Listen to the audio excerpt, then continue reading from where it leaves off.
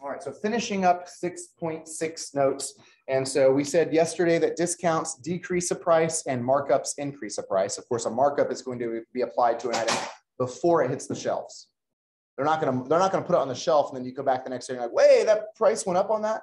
That doesn't typically happen. Markups are going to be where they buy something from a provider and then they increase the price and sell it so they can make a profit off of what they bought it before. Okay, so that's, if they sold it for what they bought it for, they're not going to make any money off of it and they're not going to be able to pay their employees or their bills, all that stuff. So first of all, how do I find a discount or markup? Well, it's very simple to do.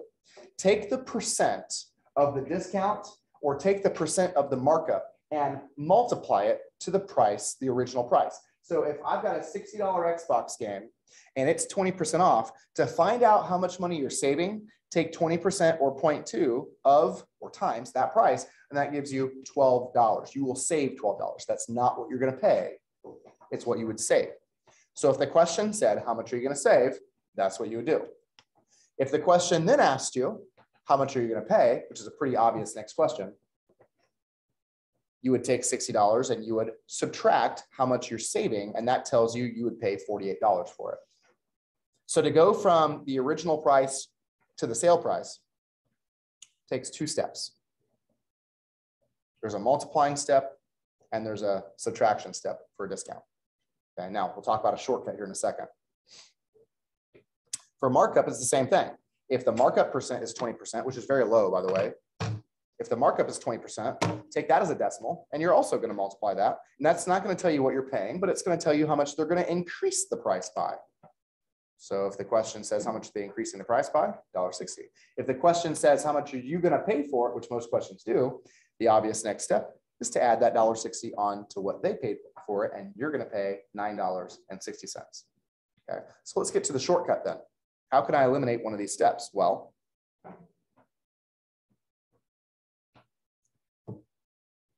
if these pair of shorts are 25% off, if I do 25%, that's going to tell me how much I'm saving. But if the answer is only concerned, the question is only concerned with me telling you how much I'm going to pay, then why would I need to know how much I'm saving? Well, I'll just subtract it away, right? Yeah, but you don't actually need to subtract it away. Instead, what you could do is just determine what percent you're paying. So if something's 100% full price, marked off 25%, you're only going to pay 75%. So instead of using 25%, use 75% or 0.75, and it jumps you right to the same answer with one less step. Because you can do that subtraction in your head. You can do 100 minus 25 in your head. Can you still use the longer method? Absolutely. If that's what you like to do, that's perfectly fine. But the issue I run into when I grade your quizzes next week is I guarantee the students that are doing the long way, I'll have about 6 of them that are going to get $8.75. They're going to circle it and walk away. Is $8.75 what you pay for those shorts? No, that's what you're saving. They're forgetting to subtract it away. So if you think, I tend to forget steps, maybe I should try to take the shortcut then. Right? So I don't have to forget that step, because it's really easy to write $8.75 down and walk away. $8.75 is what you're saving, not what you're paying. $26.25 is what you're paying.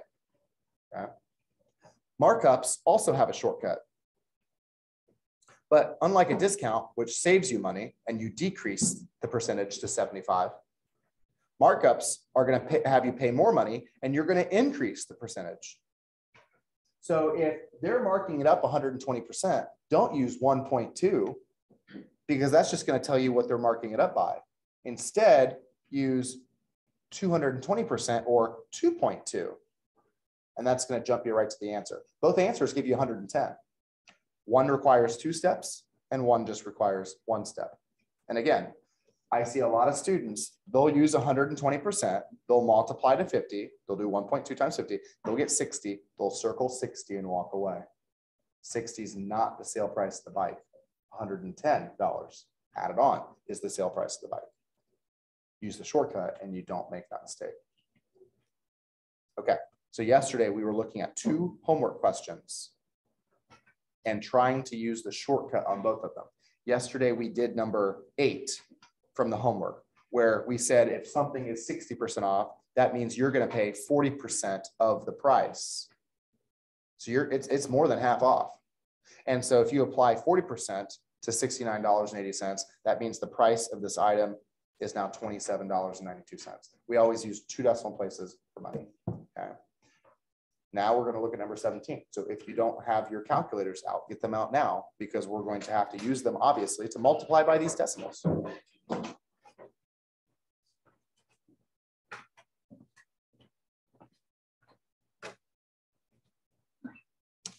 Number 17 says, find the selling price. The selling price is the same as the sale price. What are you going to pay for it? The cost to the store is $50. The markup is 10%.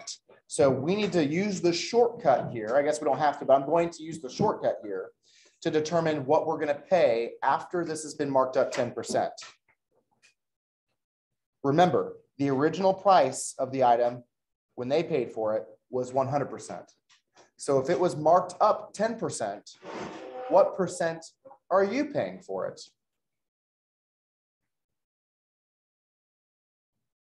Feel free to answer the question. Not 90. This isn't a discount. Discounts lower the price. Markups increase the price. It's 110%. Yeah, so this is going to increase because it's a markup. I probably should have underlined that so we can see that it's a markup. It's not a discount problem. So I'm not going to subtract away from 100 like I did for discounts. I'm going to add on to 100. And so you're going to pay 110% of what they paid for it. So 110% of, and they paid $50 for it. Ella, what's 110% as a decimal?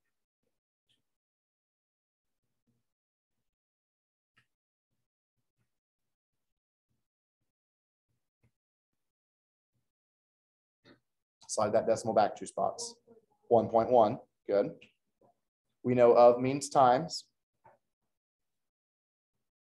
50. Ella, go ahead and do 1.1 times 50.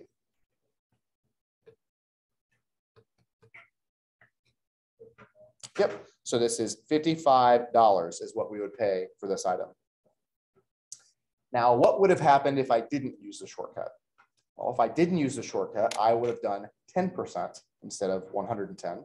I would have used 0.1 instead of 1.1.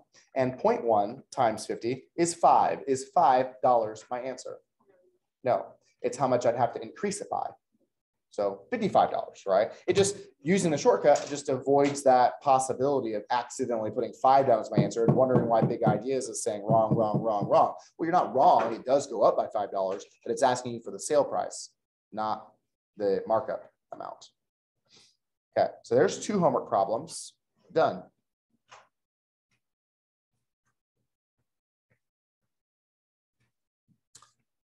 Now, instead of finding discounts and markups, we're going to work backwards, and I'm going to ask you to find the original price. So it says, what is the original price of these shoes?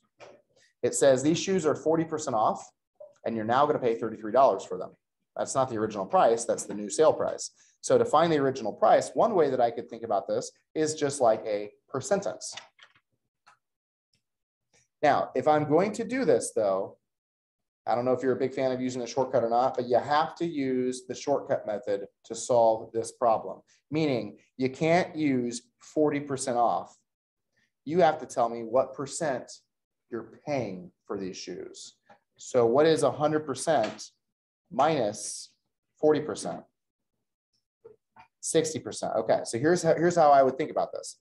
The $33 that I'm going to pay for those shoes right now, that's 60% of the original amount. So of what amount? And that's the question.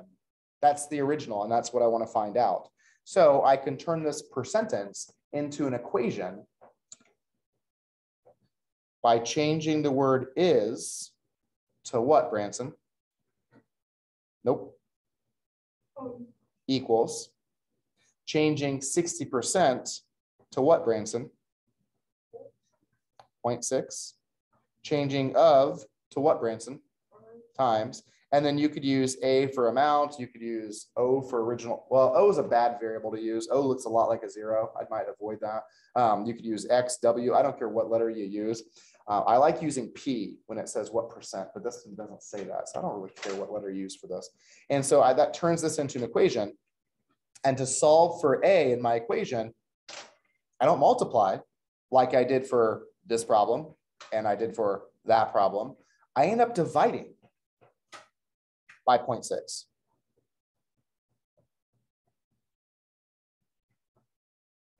So Hannah, what do you get for 33 divided by 0.6?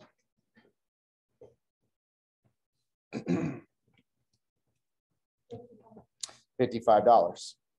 The original price of these shoes were $55. Okay, so that's a lot to have to do to find the original price. You have to write a per sentence out, and then you have to convert that per sentence, and then you have to solve the equation. There is a shortcut for this too, okay? So instead of having you take the original price and find the sale price after the discount, I'm asking you to take the discounted price and find the original price. That's having you go the opposite direction. So it makes sense that instead of multiplying, we would just have to divide. And if you do everything else like you did before, but just divide, you'll end up with that answer and you don't have to write this all out. So since you're working backwards to find the original price, divide by the percent paid instead of multiplying. So now let's look at homework question number 10 from yesterday's homework. Complete the table. Again, they give you the sale price. This is the discounted price. They say it was 5% off. By the way, how big of a discount are you expecting if you see 5% off? Not much. So the original price is going to be just a little bit higher than what the sale price is because it wasn't really discounted that much. And so I'm going to work backwards, and that's why we're going to divide. But you have to use the shortcut method. You have to tell me if it was 5% off, what percent are you paying on this then? 95%. So take the sale price of $57 and don't multiply it by 95%. Divide it by 95%. Maddie Yen says, what's 95% as a decimal? Okay, and then go ahead and divide 57 divided by 0.95. That's going to give us our original price of this item.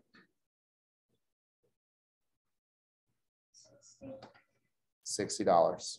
Okay, so don't get confused. I really did the last two problems the exact same way. I just didn't write as much the second time. I don't need to convert it to a per sentence. If I just remember I'm working backwards, just divide. I know I wrote a lot more work up there, but all I really did is I took the original, the sale price, I divided it by 60%. So we had to subtract 40% away from 100. And that's right there is how I got my 55. And that right there is all I did the exact same thing. I divided and that's how I got my $60. Okay. So you don't need to write it all out. If you just remember, I'm just going to divide the dollar amount by the percent that I paid for it, not the percent I'm saving. If you subtract, if you divide by 0.05, you get it wrong. Divide by 0.95 and you'll get it right.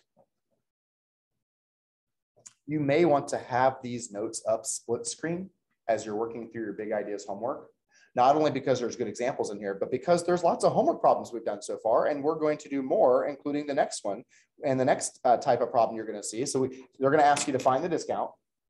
They're going to ask you to find the markup. They're going to ask you to find the original price. And you'll also see questions where they ask you to find the percent of the discount. The original price of your meal at Buffalo Wild Wings is $60. After applying a coupon, your meal costs $45. What is the percent off from that coupon? They're not asking you how much money you saved. They're asking you what percent you saved. How much money did this coupon save you?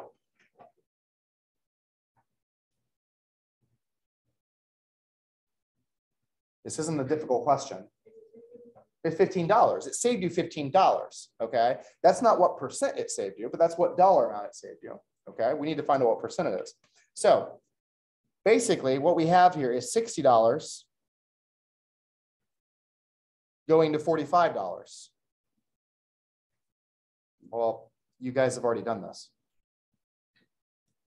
If a number goes to another number, and you're supposed to find out what percent it changed by. Sounds a lot like percent of change, doesn't it? This is just a percent of change problem. And percent of change is what over what? Difference over original. So I'm just going to abbreviate difference. Difference over original. It's the same thing. Yeah, this is like taking us back a homework, right? Or the worksheet we just turned into. So difference. How much did you say it lowered our bill by? 15. That's our difference. So if $60 is decreasing to $45, that is a difference of 15. The original price of the meal was 60. I divide 15 by 60 to get 0.25. And Addison, what percent would 0.25 be? 25%, exactly. So there's my answer. These are kind of like, I mean, I like discount questions because I don't think they're difficult to do, but you've already done these. So when you get to your homework tonight and you see problems where the middle box is missing, the percent of the discount, that's just a percent change. That's why you need to know percent change, especially if you're going to be a manager or an owner of your own business one day. Because if you're like, okay, how much can I sell this for and still make a profit? Okay, I can sell it for $45. Well, what am I going to advertise in my commercials? How about 25% off, right? It'd be nice to know what percent to discount it by so that you know you're getting that, the amount of money you want to get on it. Okay, so that's just 25%. Okay, treat it like it's a percentage change question. So now we've got 2 more homework questions I want to look at, and we can look at more if we have extra time, whatever ones you guys have if you've already started this homework. So this is number 21. Now, the reason I put number 21 and 23 on here is because it'd be really easy to guess and check and not actually learn anything from this. I was having a conversation with some 8th graders yesterday. They said, yeah, we only get 1 check answer in 8th grade. So be prepared for that next year. Okay. They get 1 check answer on their big ideas homeworks for each question. Which means if you had a multiple choice one like this, you can't just guess, check, guess, check, guess. You can guess and check, and then, well, I guess you got it narrowed down to 3. But so you actually do have to show your work. And that's what I want you guys to practice doing here. I want you to understand the problems. And so number 21 here says the scooter is on sale for 90% off the original price. That is a massive discount. It says, which of the methods can you use to find the sale price? So let's read these. You tell me which of these you could use. Multiply 0.4585. That's the price of the, or 45.85. That's the price of the scooter. Multiply it by 0.9.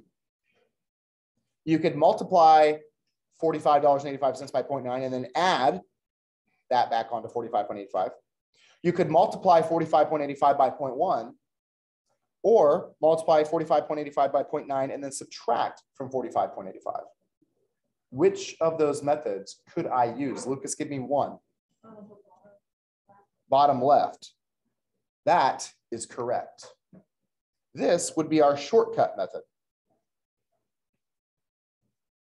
If the scooter is 90% off, then Lucas, what percent are we paying for it? We're going to pay 10%, which as he said is going to be 0.1. So if you take 0.1 times the price of the scooter, that jumps us right to the cost that we're going to pay for it. Okay. Or is there another one that we could do?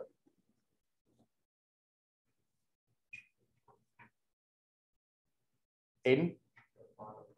Bottom right would work. You could multiply by the percent of the discount, which is 90%. That won't give you the price of the scooter. It'll tell you how much you're going to save. So then it says subtract that from 45.85, and that would work. The one above it says add. That's what you would do if it was a markup. And this isn't a markup, so I don't want to choose that one. Yeah, so that one also works. Now, why would someone want to choose the shortcut? What does the shortcut do? Why does it make it easier? It's shorter. Yeah, the one method requires only 1 step instead of using 2 steps. So now let's find the price of the scooter.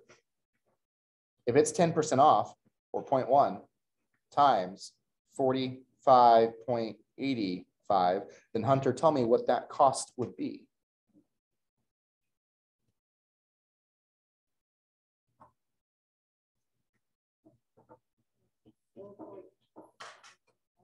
Okay, now with dollar amounts, we always round to 2 decimal places. So can you round that to 2 decimal places for me?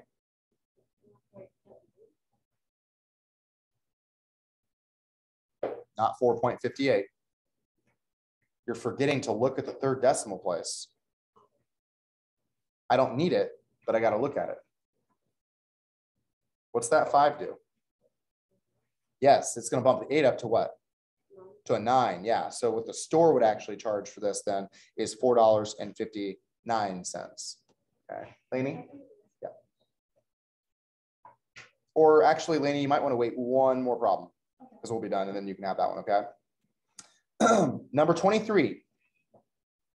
A $129.50 stereo is discounted 40% off. Next month, the sale price is discounted 60% off.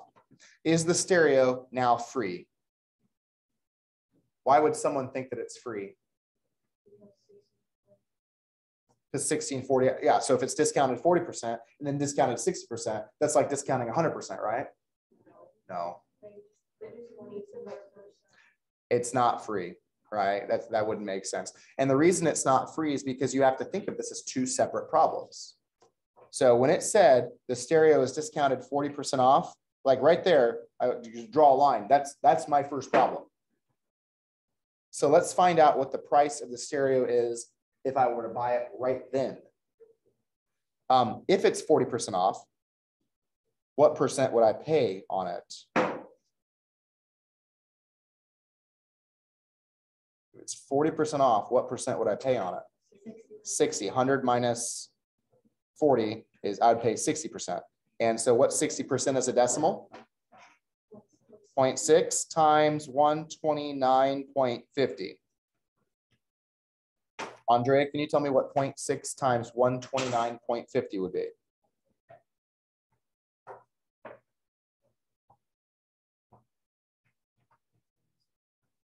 Got it. Okay, so $77.70. Okay. Now, that's what I would pay for if I bought it then. Now it says next month it's been discounted 60% off. Not 60% off the original price, but the 60% off the new sale price. So now I'm going to do 60% off of that. So again, if it's 60% off, what percent am I paying on it then?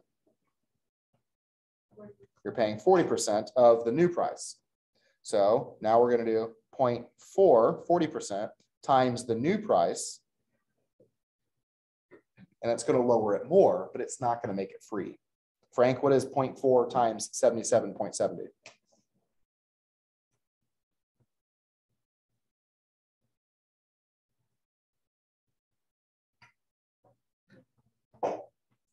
$31.08. So $31.08. And that is one of our choices. I better not see number 23 on your work paper as just D. I want to see this work here because that's how you get the $31.08. Okay, so make sure you're copying your work, not only for number 23, but for number 21. We also did number 14. We also did number 10. We also did number 17 and 8. Make sure you copy that over onto your work papers, and you guys have 10 minutes to be working on this homework. Get started.